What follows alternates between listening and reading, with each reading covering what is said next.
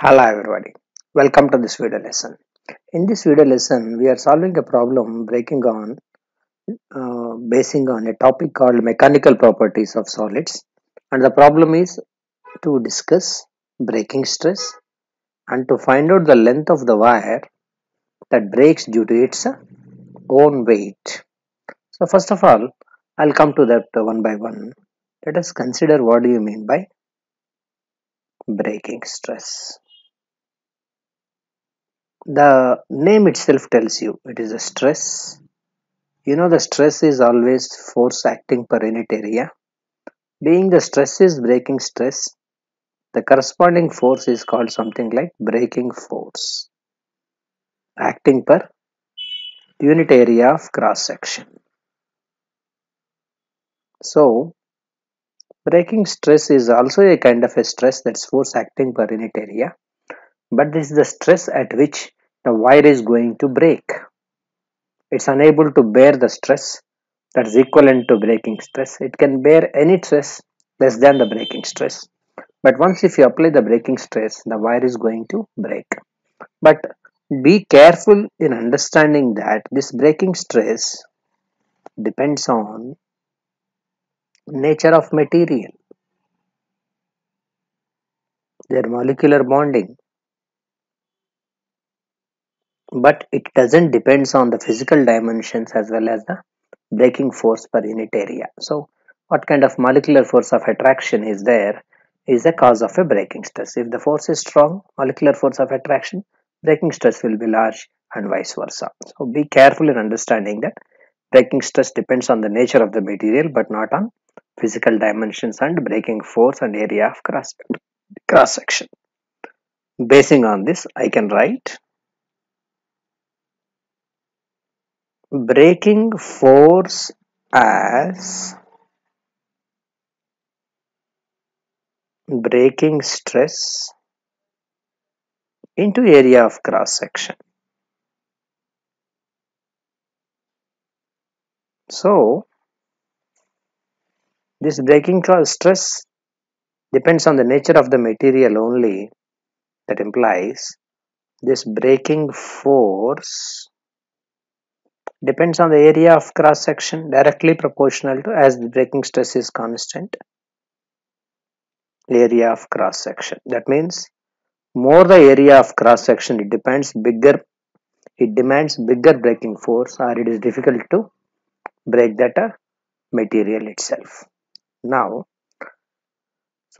and you also need to know that this breaking force is depending only on the area of cross section and it's not dependent of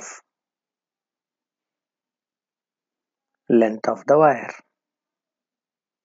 So either breaking stress or breaking force are independent of the length of the wire. Breaking stress depends only on the nature of the material, whereas the breaking force depends on the area of cross section.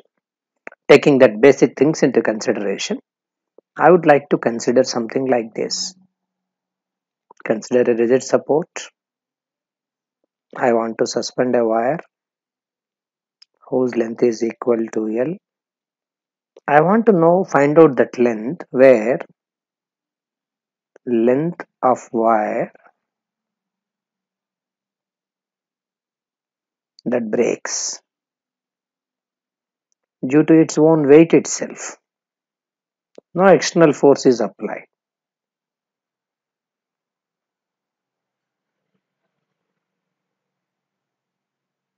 Is how much, that's what we are supposed to calculate. So I can write breaking stress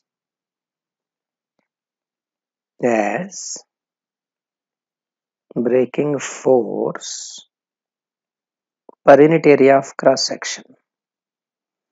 Who is the breaking force here? The weight of that wire itself. Assuming that this wire is having a mass m, breaking force is nothing but equal to mg divided by area of cross section. Assuming that we don't have information regarding the mass, I can write density of that material as, the basic definition of the density, mass by volume. I can write further volume as area into length, area of cross section and length.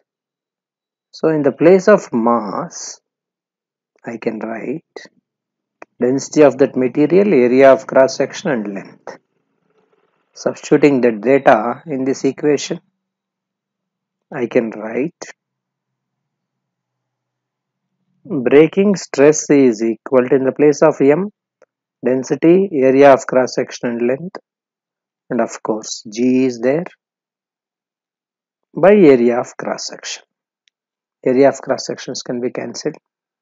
That implies breaking stress can be expressed as density of the material, length of the wire of the material, and acceleration due to gravity. That implies length of the wire which breaks due to its own weight L is breaking stress by density of that material and acceleration due to gravity. So this is how I can calculate the length of the wire which breaks due to its own weight itself. Thank you for watching. Keep coming back for more and more video lessons. Thank you.